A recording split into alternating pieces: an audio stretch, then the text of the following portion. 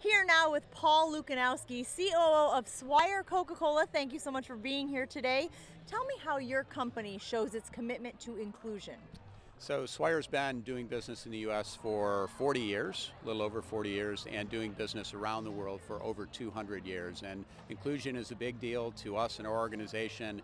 And I think the most sort of straightforward way to explain that is we've had several of the athletes involved in these games help us prepare to execute the games here, work on our plan, help us execute the plan in the marketplace and at this great venue here at the University of Washington, whether it's been filling vending machines or actually working on the hydration stations to keep them hydrated through all of the events through the course of the week.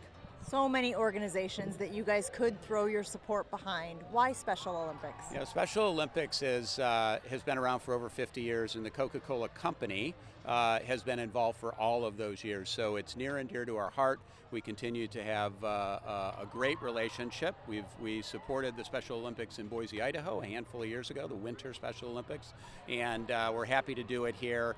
And it is so meaningful, and you only have to participate in this event or be a spectator at any of the athletic events to understand the specialness and what it brings to the athletes and the participants as well. All right, Paul, good luck today in this Unified Challenge. Thank you.